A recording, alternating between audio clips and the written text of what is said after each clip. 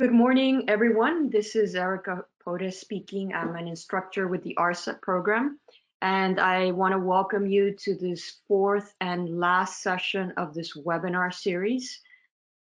Today, we have a guest speaker. He is Dr. John Lin from the Department of Atmospheric Sciences from University of Utah, and he will be talking about the use of OCO2 and OCO3 data to look at urban carbon emissions. We're very grateful for his time and presentation today, and I will leave the floor to you. Thank you very much, Dr. Lin.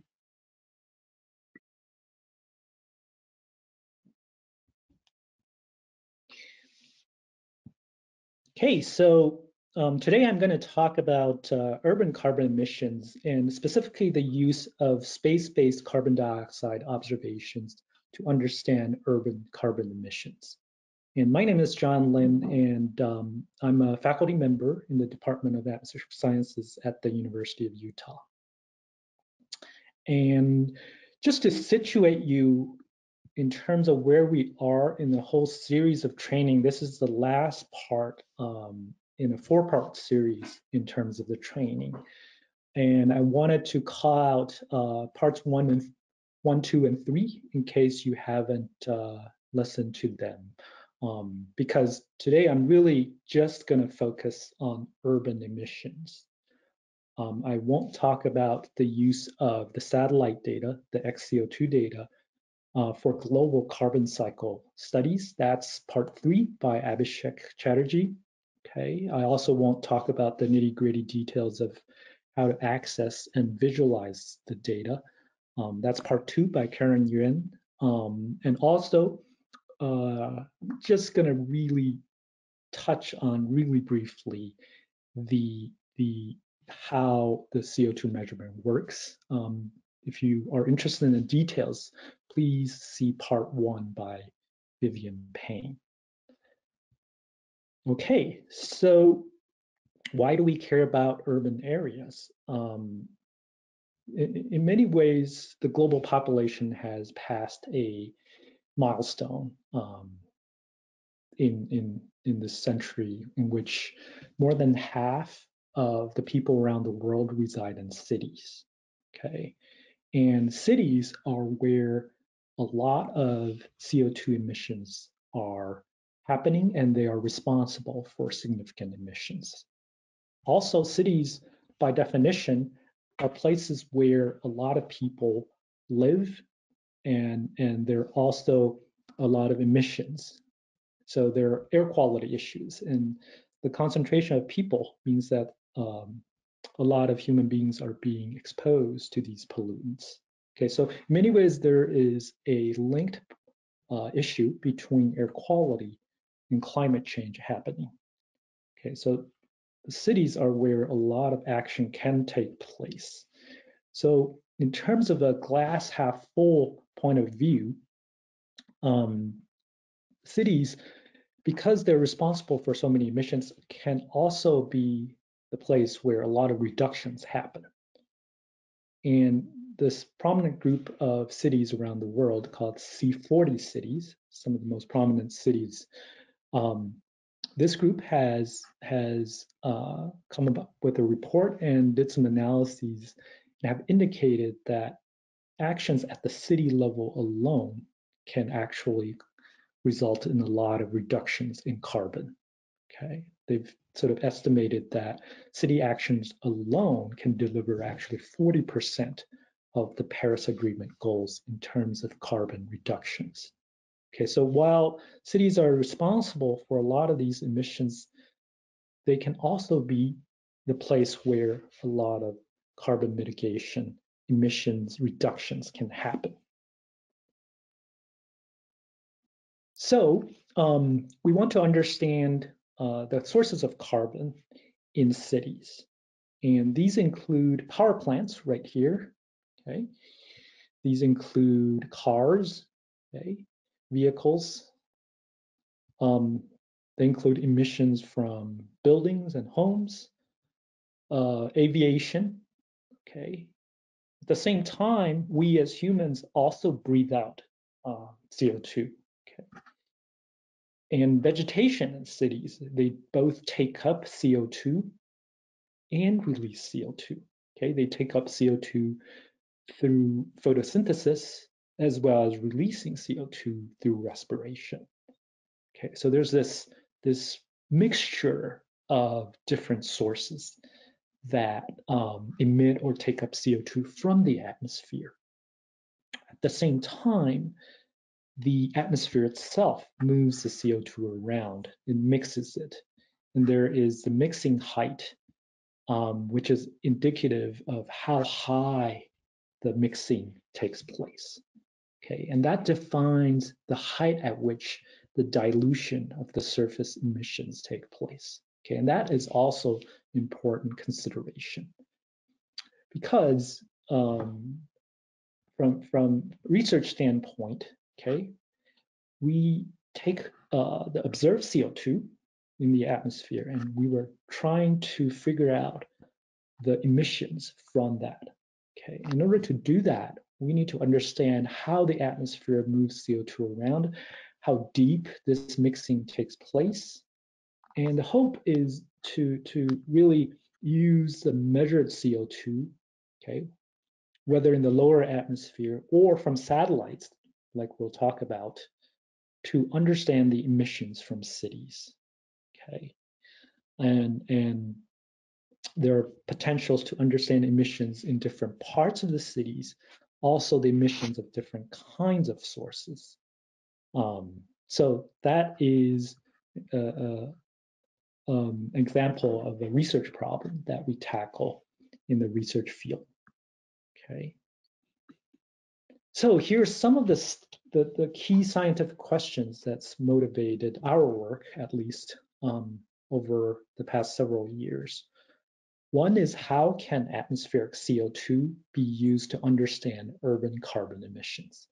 Like what I just mentioned, if you measure CO2, how can we use that to understand emissions in cities?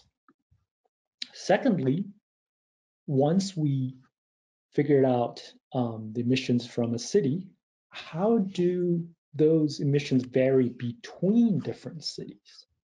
Okay, one can imagine different cities having quite different characteristics. You know, cities in the US, cities around the world. Okay, how do emissions vary between them? Okay, and then thinking about this linkage between carbon and air quality, how can co-benefits be realized in reducing carbon emissions and improving air quality? And if you think about these sources like vehicle emissions, carbon, greenhouse gases, are being emitted along with other pollutants like NOx, carbon monoxide, PM 2.5, etc. So there's hope that by reducing emissions of carbon, you could also improve air quality. So this is referred to as co-benefits. One of the co-benefits, very key co-benefit, is the improvement of air quality with the reduction of carbon. So those are all key scientific questions that underlie a lot of our work these days. Okay, so let's take a look at how some of those questions are being addressed in the place where I live, Salt Lake City, Utah. Okay, so I'll show you some examples of studies from Salt Lake City. Okay, so let's zoom into the Salt Lake area. Okay, Salt Lake area lies at the heart of this region shown in the red box, and that's northern Utah. This region is referred to as the Wasatch Front, okay, because it lies along the Wasatch Mountains. And this is a region, as you can see from these night lights pictures, that are relatively dense, dense for the Western US.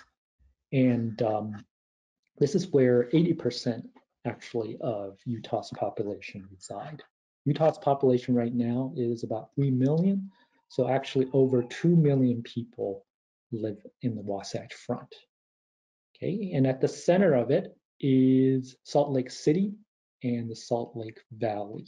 Okay, and one of the things we're quite proud of here in the Salt Lake area is one of the longest running urban CO2 networks in the entire world. Okay, so we at the University of Utah have been measuring CO2 in this urban area since 2001, actually. So over 20 years now. And this was started by my colleagues in the biology department. And I've sort of taken over responsibility and actually have also expanded over the years. But the locations of these CO2 measurements are shown here in these red symbols, okay? And there are a variety of these in different locations at different elevations, okay, including a mountaintop site here to measure background CO2, okay? We also have measurements on light rail that I'll talk about later on, okay? Now, a key point I want to mention is that these measurements are ground-based measurements. They're measured near the surface, okay? And we'll see the difference between these type of measurements and the satellite measurements we'll talk about later, okay? But I'll start off with talking about CO2 measurements near the ground. So this network, as I said, was started in 2001, actually right before the Salt Lake Winter Olympics. And the idea here is to really try to understand and monitor emissions from the Salt Lake urban area, okay? The idea is really to see whether there are changes and then understand why these emissions, if they're changing or not changing, what's happening, okay? So with such a long record, okay, the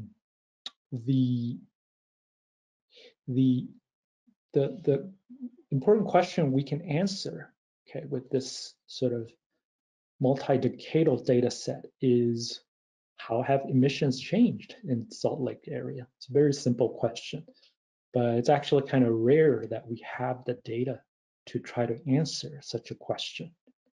Okay, so what I'm showing here are the observations over many years in different sites in the Salt Lake area.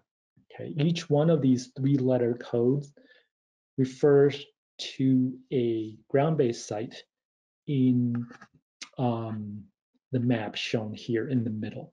Okay, so let's take a look at the longest running site, which is the University of Utah campus site. Okay, so that's the data here. Now, in order to understand the urban emissions, we need to account for the background or the baseline, okay? That's shown here in black, okay? The black line, okay, you can see it's some sort of baseline level, and this reflects emissions from around the world. It really reflects the atmospheric concentrations outside of the city. And you can see some smaller variations and also upward trend as CO2 builds up around the world. Okay, now to isolate what's happening within the city, we need to subtract this out, okay, because we don't want contributions from the rest of the world, just want to focus on the city itself. Okay, so what you're left with are these violet areas, okay? So if you focus on the violet area, that reflects emissions from within the city, okay? Now, what you also see when you look at the violet area is that there's a very distinct seasonal cycle with the concentration being higher in the wintertime and lower in the summertime, okay? Now, there are a variety of reasons for this. One is that in the wintertime, there are emissions associated with heating. Okay, so there are larger emissions happening in the winter. Also, in the summertime, that's the growing season. So the vegetation is taking up some CO2. Okay, so that draws down CO2. Okay. Also, you remember what I said about the mixing height and the depth of this height, okay, which is called the boundary layer. It's shallower, it's not as high in the wintertime. So that means for the same amount of emissions, the concentrations build up more. You're concentrating the emissions within the shallower layer of the atmosphere. And vice versa, in the summer, the mixing is deeper. So you're diluting the same amount of emissions into a deeper layer. So the concentration doesn't build up as much. So it's this seasonal pattern of the mixing depth along with changing emissions and fluxes from vegetation that's causing this very distinct seasonal pattern. Okay. The seasonal pattern is something that contrasts, say, the winter and the summer. We're still left the question with, well, how have emissions changed over the many years? Okay, so that's the analysis we did, and the results are shown here. Okay, the results here are shown for the University of Utah, UOU site. Okay, and these lines are the trend lines. Okay, what you're seeing is the excess CO2 over the background, okay, that violet area, as a function of the different years. Okay, so whether you look at the whole year or just the winter or just the summer, the trend is pretty flat for the U of U site. Okay, that means that emissions probably haven't changed very much over the years, okay, because trend line is pretty flat. Likewise, if you pick a site like this site, the MUR site in the middle of the Salt Lake Valley, also pretty flat trend, okay. Interestingly, if you take a site like DBK here in the southwestern part of the valley, okay, this is more in the suburbs. Actually, in the early years, it was very rural, okay. So it's rural to suburban these days. This site starts off with a very low excess CO2, not much excess CO2, okay. But there is a pretty distinct upward trend at the DBK site, okay. So there's a contrast here between what's happening in the suburbs or the rural areas versus in the heart of the urban valley, sort of more mature development, okay. What we think is happening is that in the mature urban landscape, per person emissions have gone actually down, okay, because Salt Lake area, the population has increased, okay, but the excess CO2 has remained pretty flat, okay, so the excess CO2 represents the total emissions by a larger population. So we think the population per capita emissions have gone down over time, okay? Whereas in the Daybreak area, the per capita emissions are changing. And this is because people in the suburbs per capita is expected to emit more, okay? They live in bigger houses, they need to drive for longer distance for work and services. Okay, so we are observing this contrast between the urban core and in the suburbs from these atmospheric measurements. Okay, so this kind of results has been hinted at by people who look at urban planning or socioeconomic data. But it's one of the first times we're actually able to observe this from the atmosphere, from atmospheric CO2 data.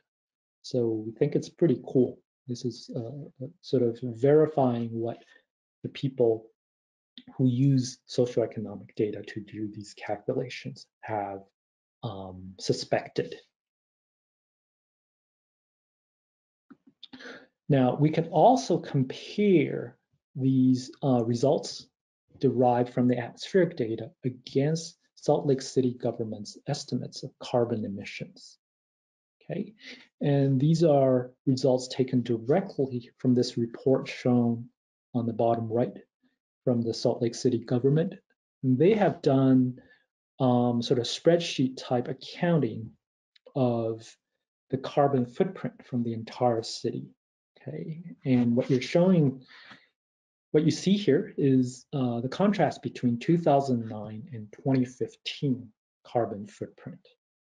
Okay, and what you see, if you look at this number, that's the total carbon emissions in terms of CO2 equivalent from 2009 and 2015. Okay, if you look at these numbers, you can see that the emissions remain pretty flat. Okay, maybe have gone down a little bit. Okay, and that is actually in accordance with what we're seeing in the atmosphere. Okay, now I should say that we can't directly compare these results. It's a little bit of apples and oranges comparison, okay, because these are emissions locally as well as emissions from electricity, which is emitting outside of the city. So that's kind of a tricky point, but the broad stroke sort of result is matching what we're seeing in the atmosphere, which is that Salt Lake City proper, okay, the emissions have not changed very much over the years. And this is part of a sort of a long-term goal by the Salt Lake City government, okay, to reduce greenhouse gas emissions by 80% by the year 2040. Okay, this is a goal that our former mayor, Jackie Biskupski, has outlined while she was holding office, and this goal has continued to be reaffirmed by the current mayor. Okay, so this is one of those Salt Lake City's long-term goals. And I should say these types of urban carbon reduction goals are quite common these days by a lot of municipal governments to try to reduce carbon emissions.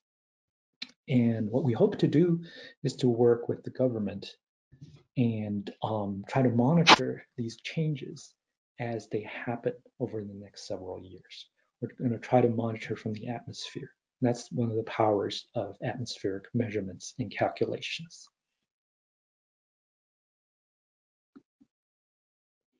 Let's talk about air quality. Earlier, I talked about this coupling of the carbon and climate change and air quality. And this is very much the case here in Utah, especially in the Salt Lake area. And what I'm showing you here is a newspaper article from the New York Times entitled, "Seen as Nature Lover's Paradise, Utah Struggles with Air Quality." And in many ways, this headline is very striking because Utah, if you've been here, probably recognize is in many ways nature lovers' paradise. We have these beautiful mountains, fantastic skiing and hiking, but we also have these episodic air quality events. What you're seeing here in the picture is what we call the wintertime inversion event. Okay, what happens in the winter is that often we have warm air sitting on top of cold air, and that is a pretty stable configuration of the atmosphere. So that stable air does not mix very readily. What that means is the pollution then builds up on the bottom part of the atmosphere. It accumulates, and you can see the haze accumulating in the bottom part of the atmosphere. And sometimes the haze gets pretty thick, such that the people in the city, if you're down in the lower elevation, actually can no longer see the beautiful mountains around us. Okay, and of course the mountains also help to trap the pollution. Okay, so you have this sort of double whammy from the atmosphere and the geography, okay, that traps the pollution. So during these episodic air pollution events, there's a pretty heightened awareness of our air quality problem by the general population. Okay, and this is also where we can observe very strong signals of the buildup. Okay, and here's what I'm showing you here from the top of our department building, where this is our laboratory on top of the building, and we observe greenhouse gases like CO2 and methane, along with air quality relevant pollutants like carbon monoxide or NO and NO2, the combination of which is called NOx, and then PM 2.5, okay, or fine particulate matter below. What you can see here from these panels is this really strong covariation between the greenhouse gases and these air quality relevant pollutants. When CO2 goes up, okay, a lot of these other species also go up. And let's focus on the times that are shaded in gray here, okay? These are the times when this inversion happens, when the warm air sits on top of the cold air, trapping the pollution within the Salt Lake Valley. And this is a long one here in February 2016, in which the inversion lasted for about a week, actually. You can see the CO2 going up, building up over multiple days, as well as methane and the other air quality species. What we do during these times is really use the entire Salt Lake Valley as a pollution chamber and observe these things build up. And from that, we can understand something about the emission sources, okay? And that type of analysis can also happen. And that happened in other times, like this really unique event that we all lived through, which is the COVID shutdown in spring of 2020. Okay, so during that time, during the shutdown, there was a major change in human behavior, a lot less driving happening as people worked from home. And we could see what happened to the atmosphere, okay? And this is what we saw in the Salt Lake area from our CO2 measurement sites, okay? These three panels are from 3 different sites, okay? On the y-axis is the excess CO2, the additional CO2 above the background, okay?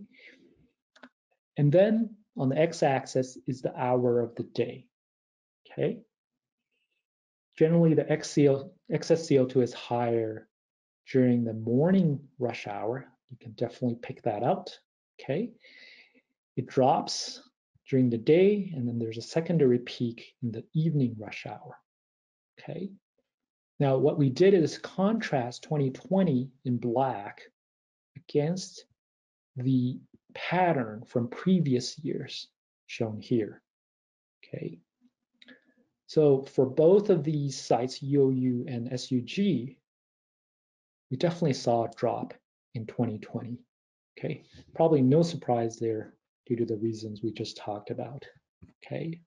What's interesting, again, is this site in the southwestern part of the valley, okay, in which 2020 was higher than the previous year, okay? So that long-term trend upward in the southwestern part of the valley with the suburban development and the emissions there has continued through 2020, okay? So again, you're seeing this contrast between the mature urban part and then in the suburbs. Now, what happened to air quality? Okay, what I'm showing you here with the same type of plots, but for NO, NO2, ozone, and then PM 2.5. Okay, NO, you see a very distinct, pretty pronounced drop. Okay, and that's expected because NO tends to be freshly emitted from tailpipes. That's one of the major sources of NO. Okay, NO2 is oxidation product of NO. Okay, but you also see this drop throughout the day. Okay, PM 2.5, you also see a drop. Okay, interestingly, ozone, you actually see an increase. Okay, why is that? We think this is atmospheric chemistry at play because NO actually reacts with ozone, okay, to form NO2, okay, especially at very high concentrations of NO. This happens right near roadways and highways, very pronounced signature. When you reduce NO, then you have less conversion of ozone to NO2. Okay, so this is called NOx titration of ozone. Okay, and that strength got reduced when you reduce the amount of NO and NO2. Okay, so when you reduce the amount of NO emissions, okay, this ozone titration got weaker, so you actually have an increase of ozone. Okay, so interestingly, we had a slightly increased ozone level. Okay, and this type of pattern has also been seen in other cities around the world. Okay, now let me show you another type of surface measurement. Okay, that we're quite excited about and proud of. These are the measurements of surface level air quality and greenhouse gases using light rail. Okay, what we do is to instrument a box, put instruments in there that are operating in an autonomous fashion, and let the light rail train carry the instruments around as it moves around. Okay, the light rail train is part of the Utah Transit Authority's track system. It's a major part of the public transit. Okay, so we're letting the public transit carry our instruments around, moving along the surface. Okay, and what's great about this is that you can actually monitor and characterize pollution and greenhouse gases at intersection as the train moves through. Okay, so it's a very granular, beautiful pattern of pollution and greenhouse gases that you can understand in great detail. So this is what you get in terms of the CO2 distribution that you can observe by the light rail.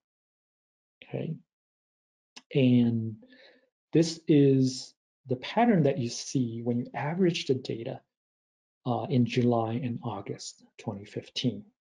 Okay, so the train is just moving along. This is one of the lines that moves along. Okay, it goes from the airport, goes through the city. Here's another one that goes from the university, goes through downtown, cuts through the urban corridor, and then moves to the southwest to the suburbs and to the rural area. Okay, so you can see a lot from this pattern. Okay, you can see, first of all, these major intersections. See this red area, which indicates high CO2. Okay, also the height of this bar also indicates the level of CO2. So there are two indicators for the level of CO2. You see the color and the height. Okay, so you can see the major intersection here that shows up as a very high level of CO2. You also see generally higher CO2 in the downtown area. Okay, you can also see the change in CO2 as you move to the suburbs, this lower level that's showing up, and also as the train goes to a higher elevation to the university. Okay, that also shows up as this sharp drop in CO2 as the train climbs the hill up to the university. So that's a very rich data set. Okay, now we'll get into the question of how do we then analyze these surface-based measurements. Okay, so let me back up a little bit and talk about the information that's present in atmospheric CO2 observations and how to interpret it. Okay, so when you measure CO2, whether on the ground or later on, we'll talk about the satellites. Okay, it's carrying information from the upwind area. Okay, and it's carried by the atmosphere. It blows the signals of the emissions, okay, to the measurement location. In addition, there are contributions from outside of your domain. Okay, so that's the boundary conditions that's shown here. Okay. And you can think about the atmosphere then as an information transfer channel. Okay. It communicates information about the emissions. Okay. And depending on what you measure, you can get information about a variety of stuff. Okay. If you measure CO2 and methane, you can understand carbon emissions and fluxes. As well as if you're interested in vegetation, you can potentially get information about ecosystem stress. If you measure pollution, okay, you can understand information about pollutant emissions. You can also measure water vapor or isotopes of water vapor, and you can try to understand hydrology. Okay.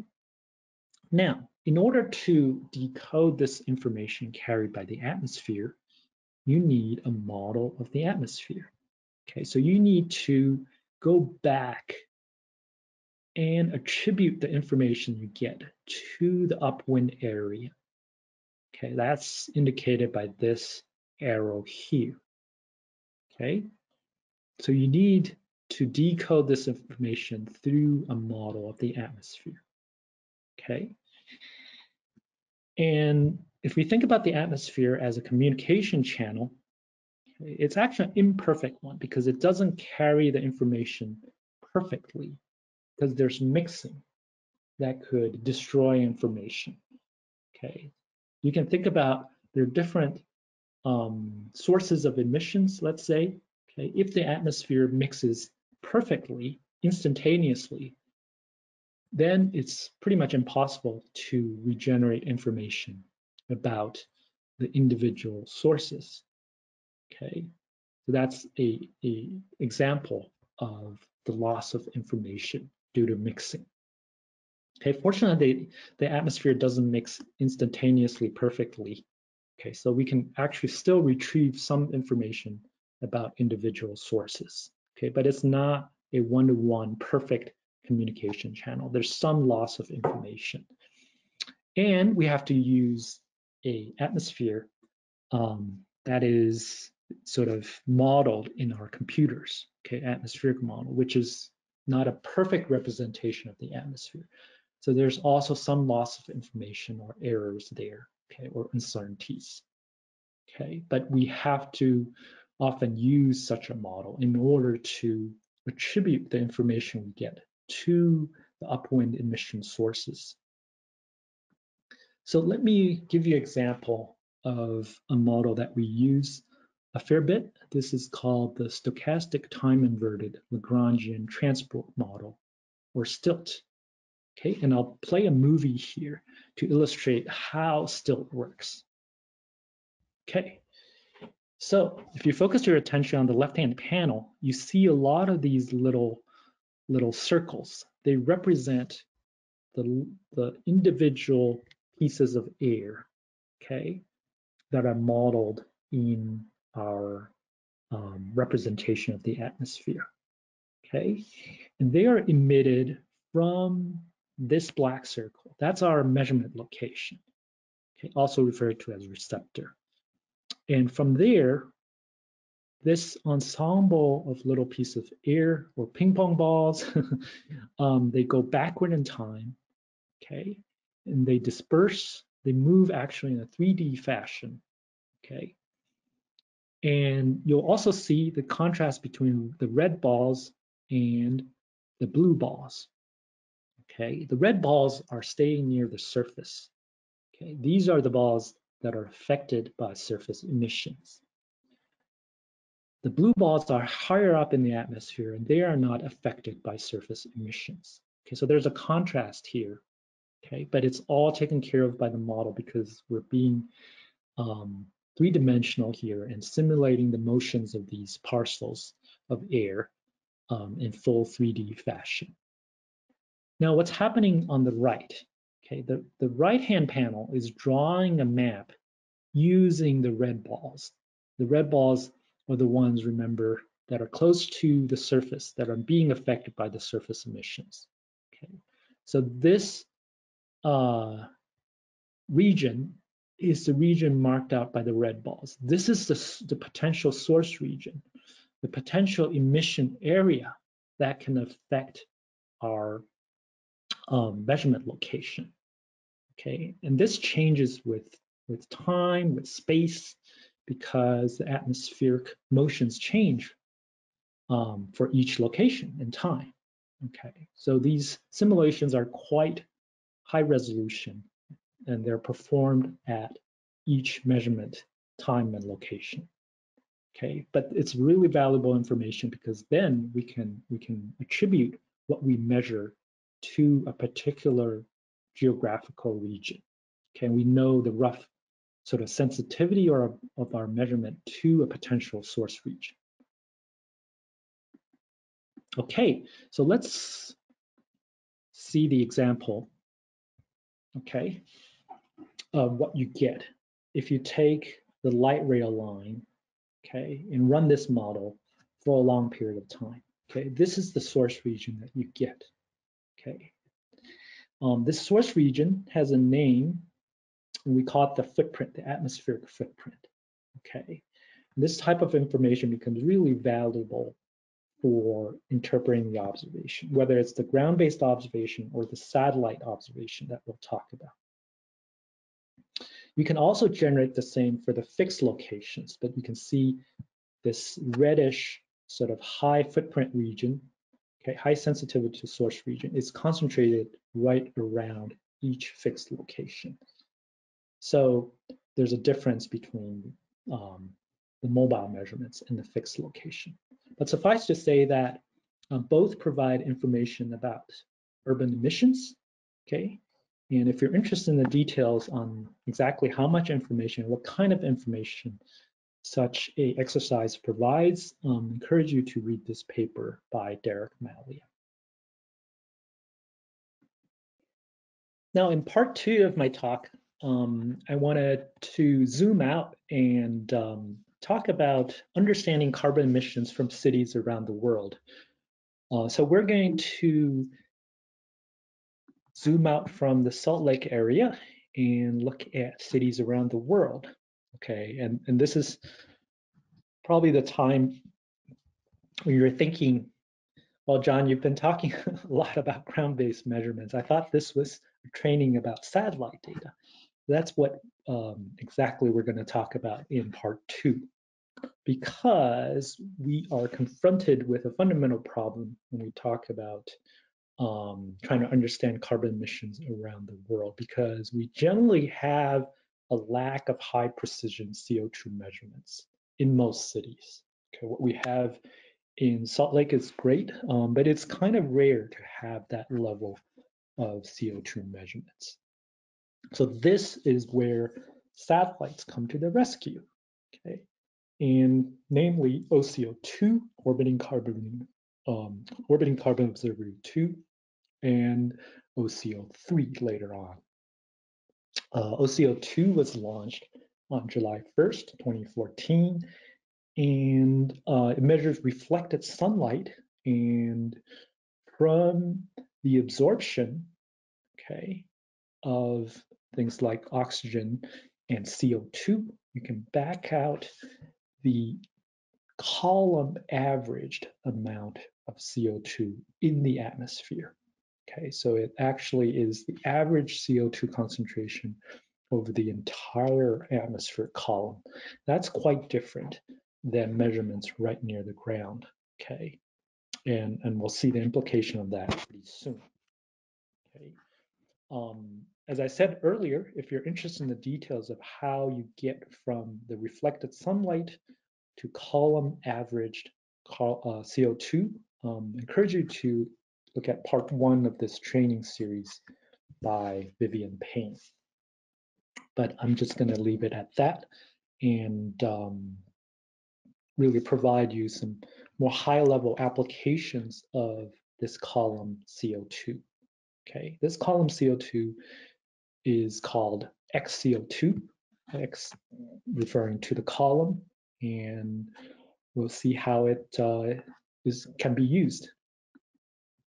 Okay, so this is a look at this column average CO2 or XCO2 from OCO2, and you really see the coverage around the world.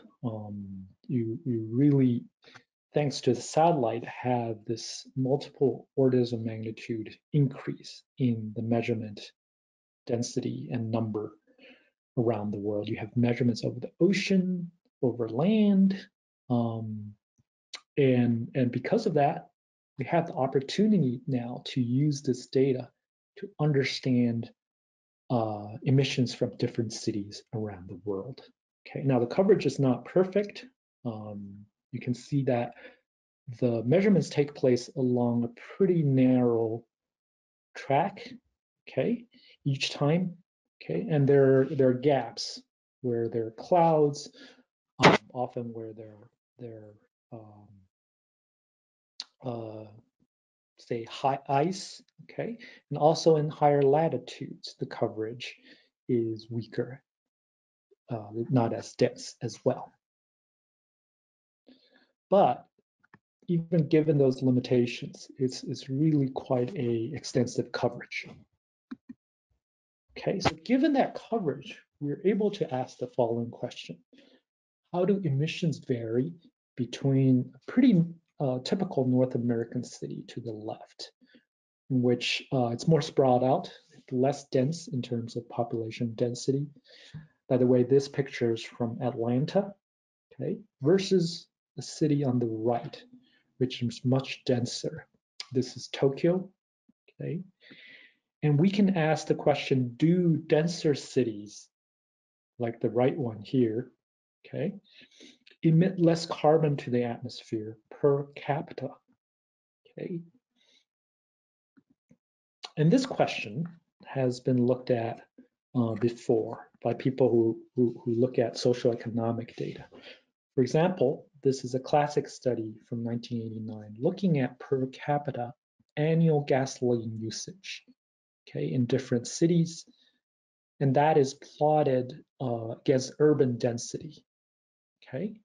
You can see the relationship here with denser cities like Hong Kong way here, okay, and having less per capita annual gasoline usage, okay, and that kind of analysis has been repeated here in the US, okay.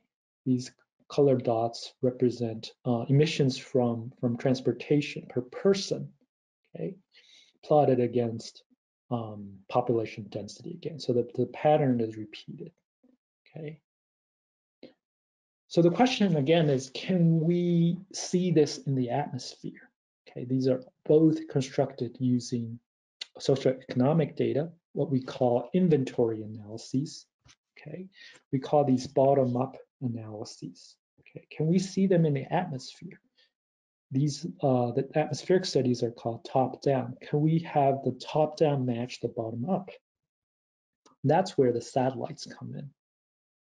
Okay, and in order to analyze the satellite data, we again need a model of the atmosphere. Okay, so this work, as well as the work I'll show you later on, is from my former PhD student, Dian Wu, who's currently a postdoc at Caltech. And what she was able to do is to take the stilt model that I showed you in the animation with the little balls going backward in time and adapt it for satellite analyses. Okay. So remember, the satellite is measuring the column averaged amount of CO2 or XCO2. So this model, because you add an X, is called X stilt. Okay, so the usual model is called stilt, but the adaptation of it to analyze the satellite column data is called X stilt. Here's another movie illustrating how X stilt works. Okay, and you're seeing this desert landscape because we are focusing on Riyadh, okay, which is the capital of Saudi Arabia. So you have, let's say, a measurement from the satellite measuring a column here. What you'll see then is the column distribution of the ping pong balls representing a little piece of air going backward in time, okay? And that is the movie shown here. Okay, you start off with the column. You can see pretty soon the column tilting because of wind shear, because of differing winds at different altitudes. Okay, so you have the column tilting. In this movie, you can also see the little balls changing colors as they go over the city. And that is representing the emissions from the city causing changes in concentration within these little pieces of air. Okay, so that's why they change color as they move over Riyadh. Okay, and you can see, especially from this movie, the real three-dimensional nature of this. Okay, and there's also the time dimension as they go backward in time. But using a model like this, we can map out the footprint of the satellite measurement as well, attributing the signal we see to different parts of the urban landscape. Okay, so a tool like this becomes really important, as you can see later on. Okay, so which cities did we analyze? We analyzed about 20 cities around the world for this analysis. We picked cities, first of all, that had enough coverage by OCO2, okay, about 6 to 9 tracks per cities. And we were also careful in choosing cities that are in relatively dry environments. We also minimize the analysis to focus on the winter time, okay, or the non-growing season. That's because we want to focus on the human emission component and really minimize the contribution from vegetation, okay? So that's why we picked the dry cities as well as the winter time to minimize the potential interference in terms of signal from the vegetation. Okay, let me give you a sense of how we analyze the data. Okay, so here is one of the OCO2 tracks passing over Las Vegas in the US. Okay, and if you look at the colors, there's the reddish colors that show up over Vegas. Okay, causing an enhancement in the XCO2. Okay, now there's another way to visualize this.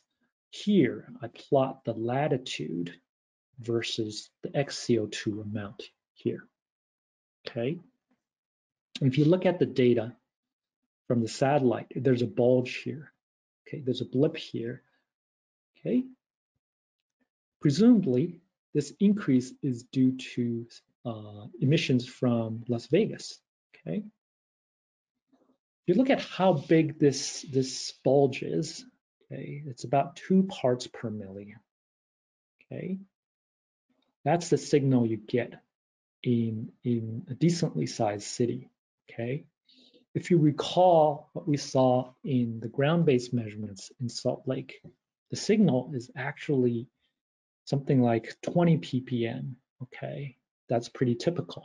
Okay, sometimes even larger. Okay, so one of the realities you face when dealing with the satellite data is that the urban signal is much weaker than if you measure near the ground. Okay, that's because the urban signal from the emissions is being diluted over the entire atmosphere column. So there's a trade-off here, okay, that we have to live with, which is that the urban signal is diluted over the entire atmosphere, okay? But that's okay, we still have a signal, okay? What we have to do also is define the background, okay? That's the concentration of air that's not affected by the city. So that's derived by looking at observations outside of the urban plume.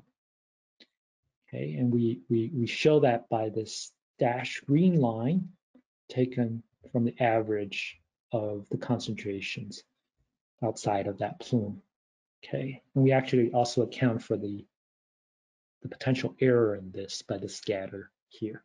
Okay, but now we have the background, we have the enhancement. We subtract the background from from these higher values. We also integrate over the latitude. It's a bit like talking about the area under this curve, okay, and that is the urban signal that we work with. Now, we run the model, the XCO2 model, to attribute that track to different parts of the urban landscape. Okay, we run the model from each part of the track, okay, to look at the source region. This is the combined source region, okay. Then we superimpose the source region with a population map. Okay, we're trying to get the per capita emission, so we need to know how the population is distributed. Okay, and you combine everything and you get this quantity here that I won't go into for detail.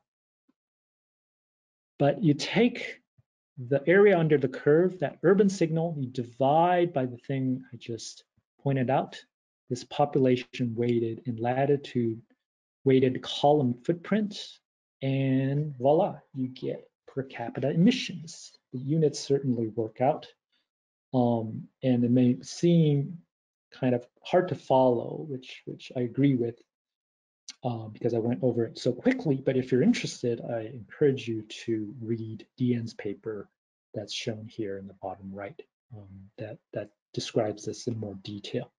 Okay.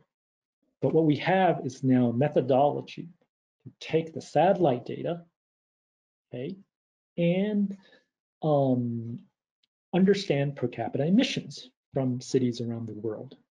Okay, so we did this calculation for the 20 cities, and you end up with a relationship like this. Okay, so this is the per capita emissions on the y-axis versus the population density on the x-axis. I should mention that this has been plotted on the log-log scale, okay? But you can see that in this relationship, okay, the higher population density cities like Seoul or Dhaka, okay, are associated with lower per capita emissions, okay? So what we've done through this analysis is verify, I think perhaps for the first time, the relationship between per capita emissions and population density. Okay, and this relationship is what we call sublinear. What this means is as population growth grows in a particular area, the emissions doesn't grow as quickly. Okay, that's another way of saying that per capita emissions goes down as population density increases. Okay, so this is pretty cool and sort of similar to what I said earlier about what we found in Salt Lake. Not surprising, probably, for a lot of people who look at the socioeconomic data, but again, tested for the first time using atmospheric CO2 data. okay, in this case using satellites. So it's pretty cool, but there are limitations. First of all, there is a limited sample size of cities, just 20 really, and for that matter, focused on more dryish cities, okay? Also, each city's emissions is calculated sort of averaged, and so there's no temporal variation. We're not trying to look at how emissions varied from year to year, which would be really nice. But for sample size reasons, for OCO2, we could not do that. We had to aggregate the data over multiple years in order to do that. Okay, so those are two limitations of this work. But the good news is that we are trying to address these limitations, we and others, okay? And how are we addressing these limitations? Okay, first of all, we are looking at cities beyond dry ones. Okay, in order to do that, we need to get a handle on the carbon sort of fluxes that are associated with vegetation within or around the cities. How do we do that? There's a really exciting sort of source of data that we're making use of, also from satellites, and this is called Satellite Observed Solar Induced Fluorescence, or SIF. Okay, and essentially, SIF is measuring the plant's glow, the photons coming from plants. Okay, and these photons are emitted in the photosynthetic mechanism of leaves, okay, actually in the chlorophyll. Okay, so actually these photons, the fluorescence that we measure from space, has a close linkage to photosynthesis. And work over the past 10 years or so has shown that SIF is a very good proxy for photosynthesis. Okay, by measuring this leaf glowing from space, we have a very good handle on photosynthesis by plants. So this is really great, and another really valuable source of information we have from satellites.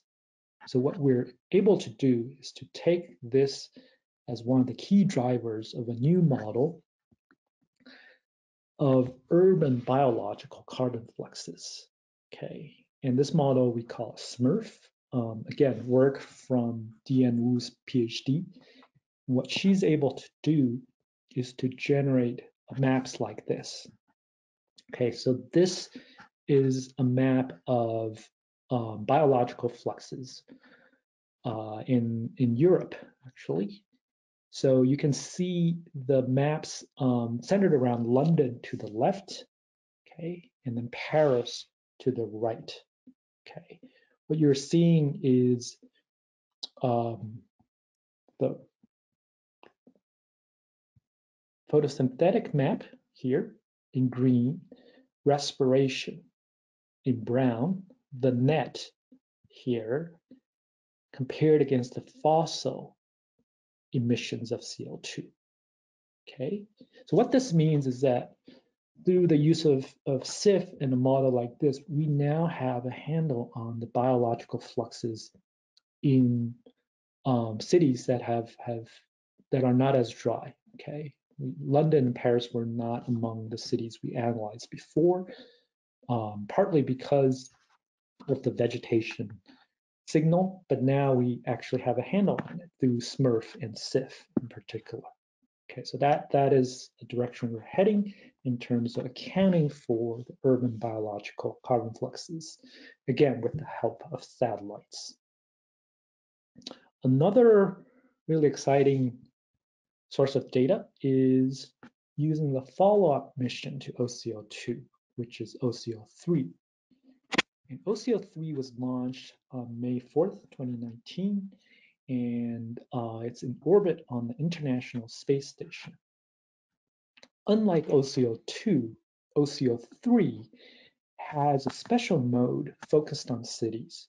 This is called the Snapshot Area Map, or SAM. The way it works is that instead of a single track over a city, it can actually collect multiple tracks, essentially scanning over an entire city. Okay, what you're seeing here is Los Angeles, okay, mega city, a huge sort of urban area covering a pretty wide region. Okay, but OCO3 through the SAN mode can actually scan over a lot of the LA basin. Okay, what this allows us to do then is potentially to both zoom in to different parts of the city and zoom out. Okay, you can get sort of urban-wide emissions as a single number, but also focus on different parts of the city. So that work is very much in progress. And let me just show you some of the earlier work.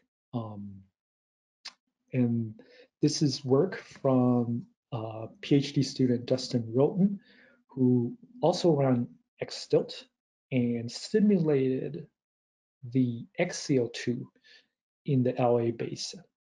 Okay, this is a comparison from the simulated against the observed from OCO3. Okay, this is from October 2019. Okay, you can see a lot of different features that are showing up. Okay, from the more downtown area to the outside. Okay, so there's a lot of gradients that are being shown here, both in the simulated and in the observed. Interestingly, here is another observed pattern, okay, just a little over a week later in October 2019.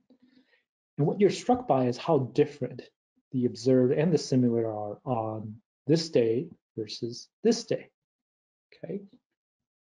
There are a lot of plumes, for example, here, but also you can see that the signal is weaker on this day, okay? And we think this is due to weather, meteorology, okay? And this also points to the importance of using a model or atmospheric observations of the weather to try to interpret this data, because you can see just visually the difference between one day to the next. Okay, so this is pretty exciting data that we're combing through in terms of the SAN mode city observations, and I think there'll be lots of more exciting results that can come thanks to the combination of OCO3 and OCO2. Okay, so in closing, I just want to thank my research group and also honorary research group members shown here, as well as the many sources of support that our group has received over the years in carrying out this work. If you're interested in the details of what I've shown here, here's a listing of many papers which I have pulled from in today's presentation. So I encourage you to look at them for a lot of the details, but also here's my contact information, okay, as well as the link to the training page. And that's all. Thanks for your attention.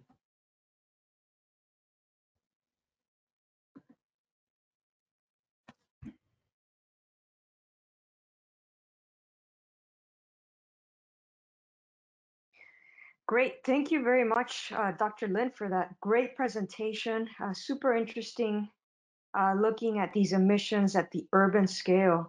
So now let's start our question and answer session. We've been gathering the questions that many of you have been writing on the questions box, and we've put them into a Google Doc that you see on your screens. We will be making this Google Doc public. We'll be posting it on the training page for this webinar.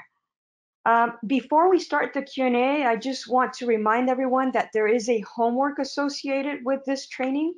We will post that homework on the training webpage by Monday. So please check back, and the due date for that homework will be June 23rd.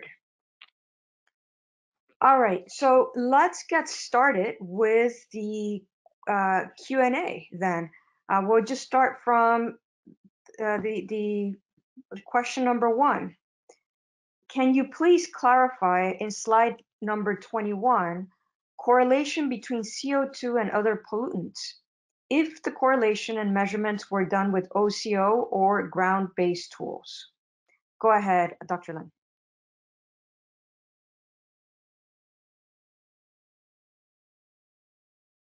Okay, so those were all done with ground-based measurements. So anything you see in the sort of slides from part 1 were based on ground-based measurement. The idea there is really contrast the information that you get from ground-based measurements versus sort of satellite measurements, and you know, there's sort of pros and cons of both. Great, thank you.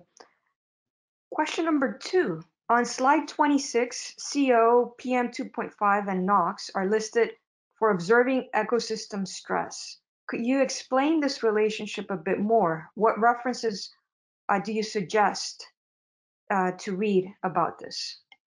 Yeah, so I sort of apologize. That might have been a little misleading in terms of my 2 columns of bullet points. So actually, I didn't mean the left column to map 1-to-1 on the right-hand side. So I actually didn't mean for CO, PM2.5, and NOx to be directly used for ecosystem stress.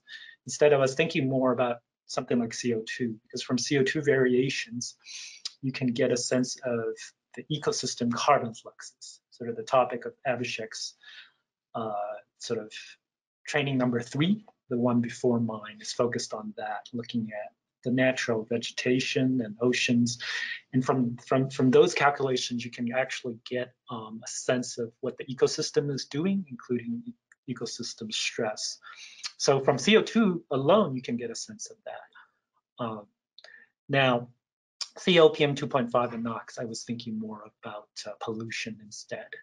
However, I'll just take the opportunity to mention SIF again, the satellite observed solar induced fluorescence, which is a real gem in terms of understanding photosynthesis. And I mentioned that in the talk.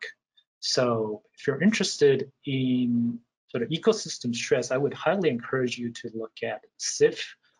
And there's actually a whole ARSET training focused on SIF. And the link is actually posted in the Google Doc there. That is correct, yes. Thanks for that reminder. That ARSET training was a little over a year ago. Okay, question number 3, great question. It says, Dr. Lin mentioned that this city action that can deliver 40% of the Paris Agreement. Remote sensing CO2 measurements sometimes do not show the specific sources of these CO2 emissions. Therefore, how do you use remote sensing atmospheric CO2 emission trends to convince decision makers to help them take real action toward the Paris Agreement? Yeah, so this is a really valid question. And it sort of goes back to question 1 in terms of ground-based versus satellite measurements. Ground-based measurements have much more signal, and also you can sort of hone in on specific sectors, specific parts of the city. What the satellite measurements offer, at least the current sort of established work, is you can get decent estimates of whole city emissions. So what is your city emitting? And that alone could be valuable. You know, and I'm thinking about decision makers having specific policies to try to reduce emissions. Is that really showing up in the atmosphere? And in some ways, that is the bottom line, because we're trying to prevent CO2 from building up in the atmosphere. So whatever enters the atmosphere, you know, could stay there. So we want to reduce total city emissions, period. That being said, as I sort of talked about in the talk, OCO3 and some of the satellite measurements being planned in upcoming years have potential of providing more granularity in sort of zooming into different parts of the city, covering the city. So that work, I would say, is still kind of new and being developed. the capabilities to develop really granular emissions from different parts of the city and different sectors. Okay, question number 4. In slide 49, how do you define a city with heavy power industries? Yeah, so what we looked at is actually an emission inventory, these socioeconomic sort of estimates, what we call bottom-up estimates, not using the atmosphere. And there's some pretty detailed numbers already associated with each city in terms of what they think the power emissions are. And I believe we ratioed it against more area emissions. And certain cities really jump out in having a very high ratio. And again, if you're interested in the real specifics, I encourage you to read DM Wu's paper in Environmental Research Letters. Great. And the reference to those papers is in the PowerPoint presentation for anyone interested. Question number 5. Since a city may not be fully captured in a single tile, how do you create a complete atmospheric image of the area? With Sentinel data, you would merge adjacent tiles to cover the city's full extent. Can you please elaborate on this challenge? What tools to use? Any algorithms to consider? Yeah, this is again a very valid and great point.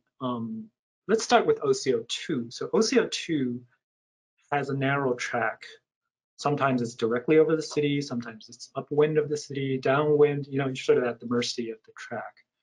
And from that track, we have to rely on the winds or atmospheric transport to carry information from different parts of the city to try to piece together a fuller picture of its emissions. So one of the tools that I would use is, say, an atmospheric model, trying to reconstruct those winds and how the air arrived at your track. Now, something like OCO3, I mentioned the SAM mode, it's more of a mapping tool. So you can actually scan across your targeted urban extent. So you can actually get a pretty good coverage of the entire city. So that's a pretty exciting sort of new data set that we're still combing through and trying to figure out exactly how to pull together the emissions from different parts of the city. So it depends on, again, the sensor you use and how you would use it. Okay, question number 6. In spatial terms, what is a track width? Are there exact adjacent tracks? How close are the tracks to each other? In temporal terms, to build a city's atmospheric image, how many revisits will be needed? And how can the revisit gap impact it? Yeah, so these are really important things to consider. A track width, I would say for OCO2, it's on the order of 20 kilometers in terms of width, okay? And I think the OCO team, if I have the wrong numbers, please correct me. But in many ways, for a city with OCO2, you get a single track, that visits it. The revisit time is on the order of several weeks, okay? Now, there are other considerations. You could have a visit and you have a track, but you could have cloud coverage, right? So you may not gather good enough data. So the gap may actually be longer, okay? So what that means is you may not be able to get let's say, very detailed variations in time, okay? Another reality, pretty much right now for all the sensors that being considered is it's a daytime sampling, right? Because you rely on reflected sunlight. So that is fundamental limitation. You don't get the nighttime emissions from the satellite because you're measuring during the day. Okay, now in terms of how many revisits, I think roughly I would say rule of thumb is probably 5 to beat down the noise and get a more robust number. So you need to aggregate 5 for each city to get a decent number. I would say also you need to pull all those 5 together to get a single number. Okay? So you're also missing some of the temporal variation. Again, the SAM mode could be different because it's a completely different sampling. So OCO3, in terms of exactly how those numbers play out, I would say that's partly a research question, TBD. But if you're thinking about OCO2, I was thinking about maybe 5. And depending on the city, you may have to aggregate multiple years of data to get that kind of sample. Yeah, so that's all. Just to jump in, thanks, John, for that. It's more like 10 kilometers. Oh, yeah. And it's 16-day revisit. Yeah, so about 2 weeks. That's right. Yeah, so a pretty narrow swath. So Yeah. a single track is 10 kilometer.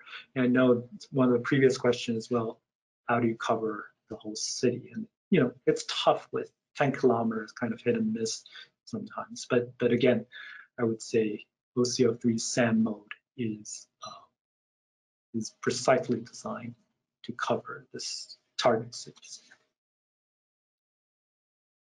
Great, thank you. Question number 7.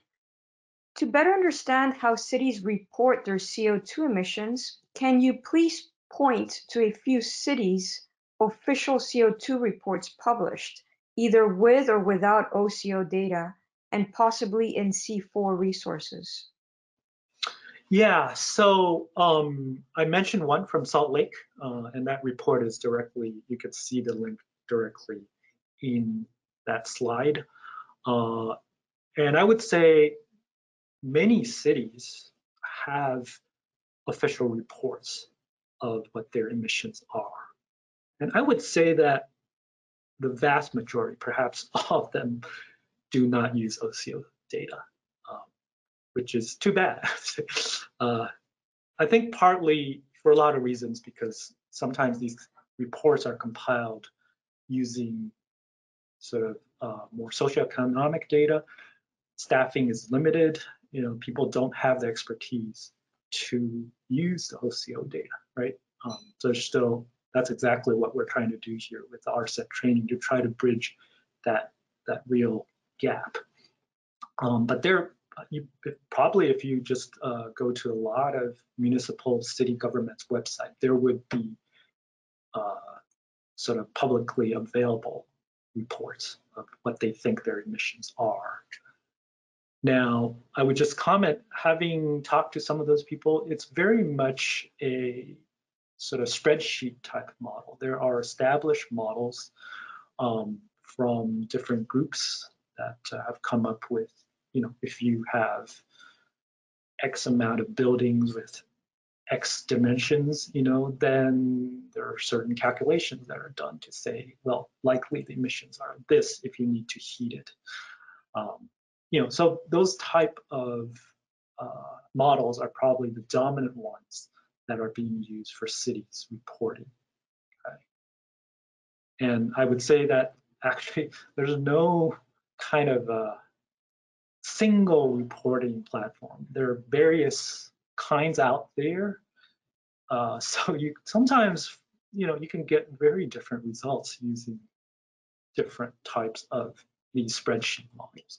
I think the role of what we're doing here in introducing the satellite is providing an independent check, a real independent source of information to try to help nail down the numbers and see, you know, whether some of these trends and these goals are being met or not.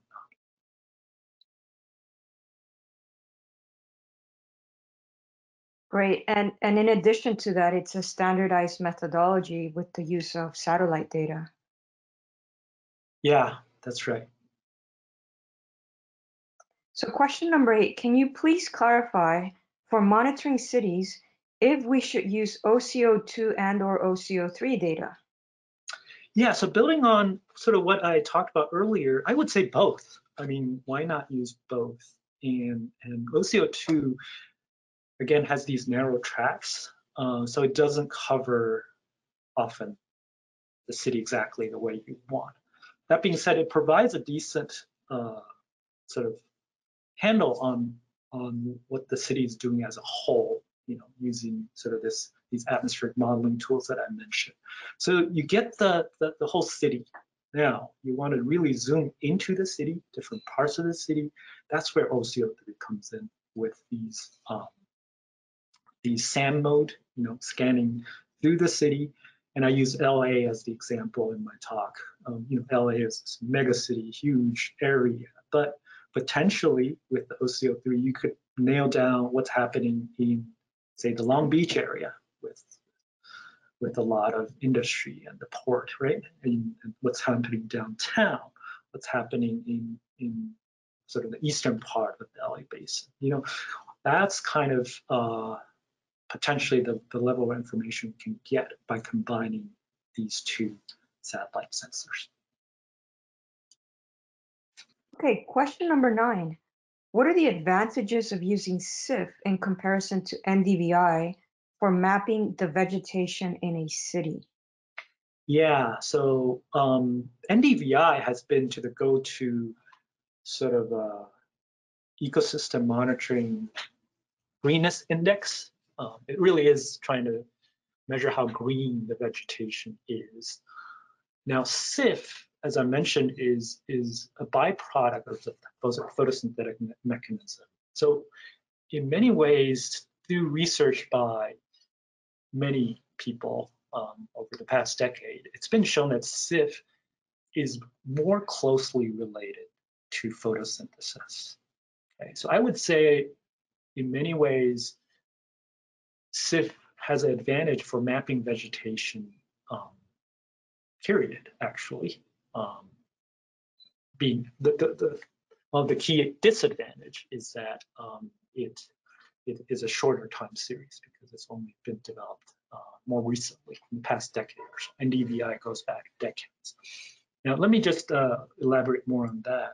NDVI is a greenness index, right? So it runs into serious problems, especially with conifers, for example.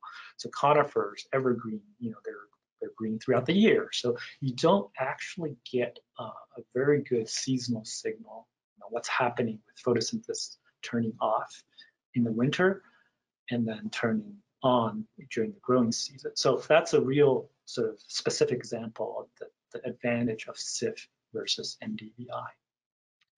And I should just mention that SIF is being observed by the OCO sensors. So it's sort of co-located measurements of SIF along with XCO2.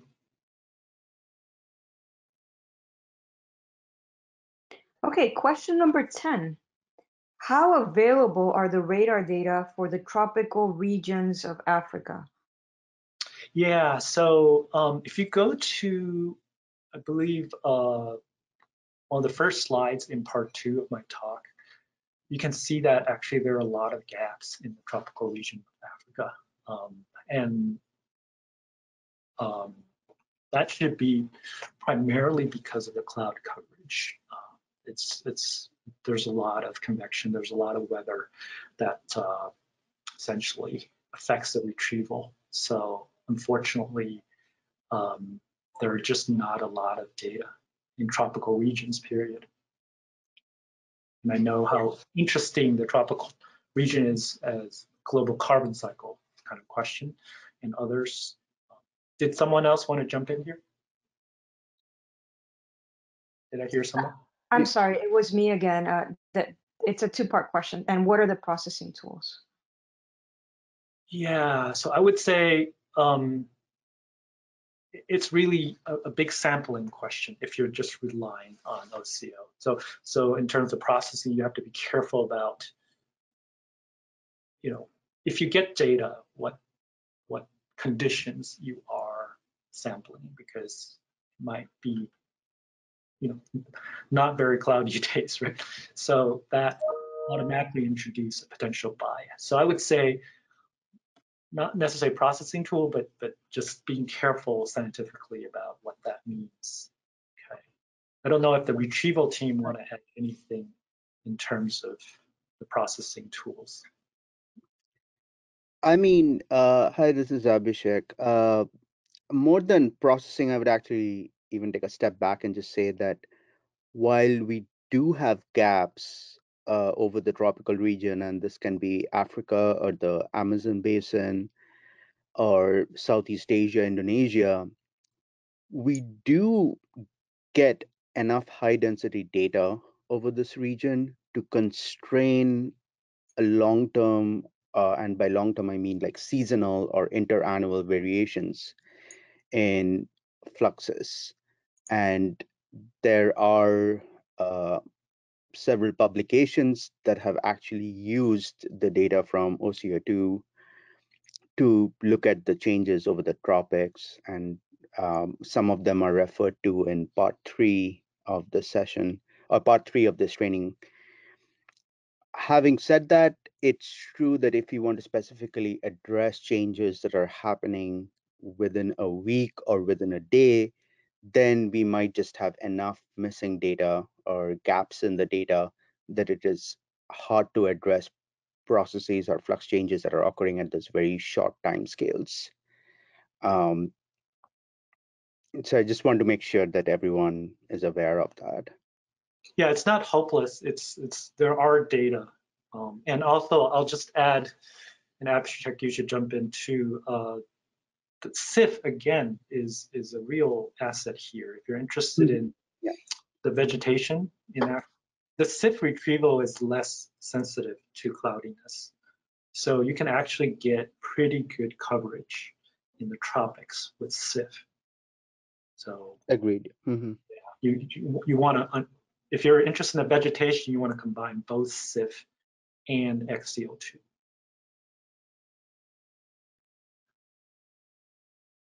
Great.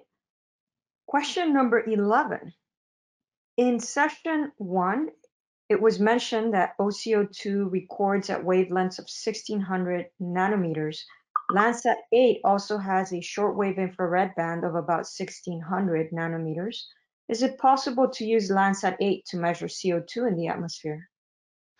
This is definitely out of my wheelhouse, so I'll defer to Vivian or others on this. So I could take that one. Thanks, John. I would say no. And the reason being that the Landsat measurements are like broadband band measurements. The thing that allows us to use the OCO2 and OCO3 measurements to measure atmospheric CO2 is that we have high spectral resolution measurements across that region.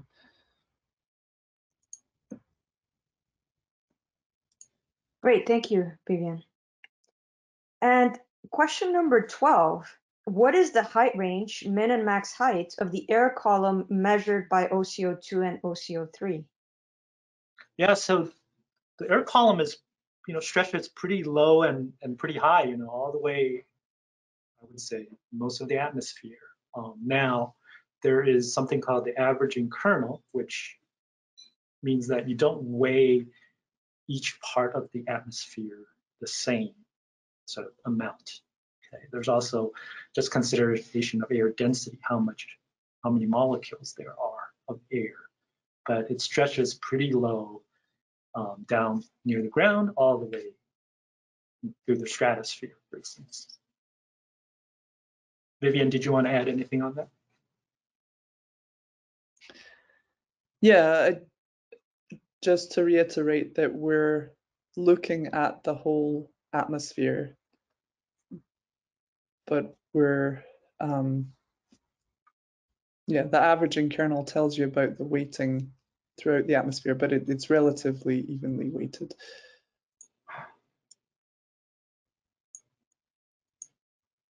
Great, thank you. All right, so that is one more question. How do you validate the results of OCO2 and 3 estimate accuracy? Because with this method, satellite data is used with very low resolution. Yeah, so what you want to do is to really combine that combine the satellite measurement with a different measurement as a potential independent check. So examples include estimates using the ground-based data. So if you have an independent estimate using the ground-based data, that could be a real check to the satellite data. And it's something that I think will become more common in terms of published works. I can imagine LA being one that which lots of researchers will use. There are other cities as well. Where Salt Lake could be used, it's a smaller city, so the signal is smaller. So I can imagine people starting with the easier problem and looking at bigger cities first. But the idea is, like a lot of scientific endeavors, you want to use multiple methods and independently check each other.